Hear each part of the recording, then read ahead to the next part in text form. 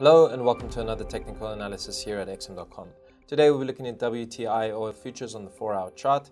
So zooming in, we can see that WTI oil futures during yesterday's trading session reversed ahead of the 49.29 fresh bottom, which is a 13-month low, forming the start of a likely double bottom pattern.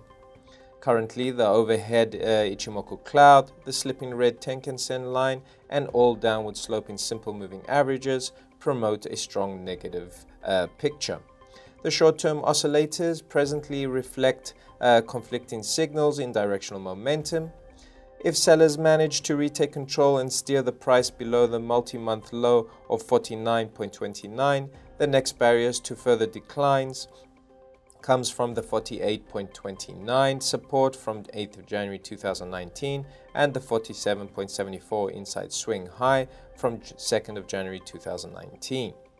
If selling persists past these levels, the drop could challenge the 45.35 low from 3rd of January 2019. Alternatively, immediate resistance could come from the 20-period SMA at 50.48 until the 50-period SMA at 50.98, which also encompasses the Kijun-sen line and lower band of the cloud. Clearing this key area, the 52.16 neckline resistance may come into focus.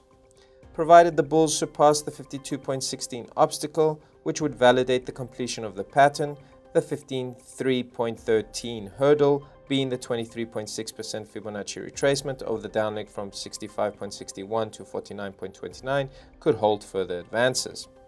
Overcoming the nearby 100-period SMA at 53.28, the 54.75 and 56 resistances could test the climb towards a 200-period SMA at 56.90. Overall, a break above the 52.16 neckline would reverse the prevailing bearish bias in the very short term to a bullish one. That's it from me. Have a great trading day.